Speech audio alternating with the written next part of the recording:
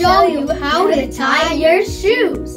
Are you struggling to tie your shoes?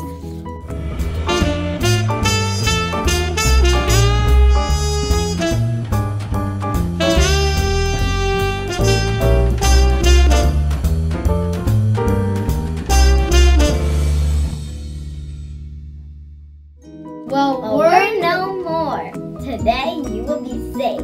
We will teach you how to tie your shoes.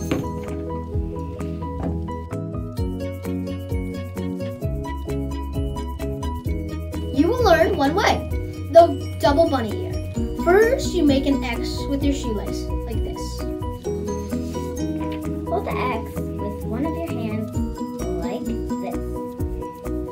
With the other hand, take the end of one lace and tuck it under the X, like this. Then, pull on the two laces like this. Now you have your first knot done. Now take one lace and make a bunny ear like this. Take the other lace and make another bunny ear, like this. After you have your two bunny ears, take one bunny ear and put it across the other bunny ear, like this. Then, there's a tiny hole at the bottom. If you can see it, you have to put your one bunny ear under that hole, like this. Finally, pull both of your bunny ears, like this.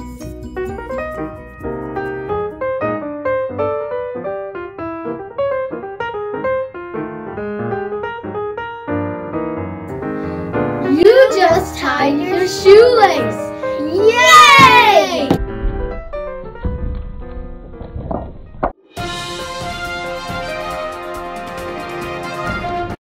Raining kindness at Burnham School. What do you mean it's raining kindness? Well, here's Eva with an interview. Maybe she can explain. This is Eva Lutesi from Burnham School. I am here talking to Jack. Welcome to our show, Jack. So, Jack, you earned a kindness note. How do you feel?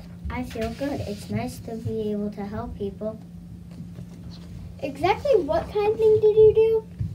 I helped someone pick up some beans for a math game that fell on the floor, and I helped Brody pick them up. Exactly why did you do it? I did it to be kind. I didn't want Brody to have to clean it up on his own.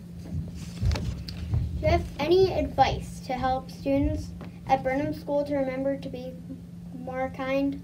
If someone accidentally drops something and they don't notice it, you could help them by picking it up and giving it back to them. Thank you, Jack. This is Eva from Burnham School, and now back to you, Lyric and Reed. Thanks, Eva. Great job, Jack. Those are good reminders so that we can all be more kind.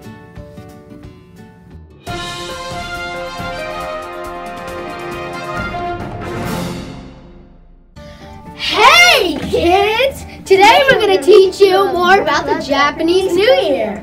There are many different ways people in Japan celebrate the New Year. In Japan, the year 2018 is the year of the dog. In Japanese, a dog is Inu.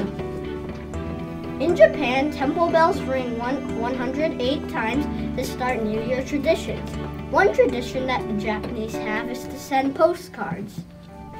They also play games like kite flying, playing spinning tops, and a game kind of like pin the tail on the donkey when someone is blindfolded and puts parts on a blank face. The last thing they do is a soji.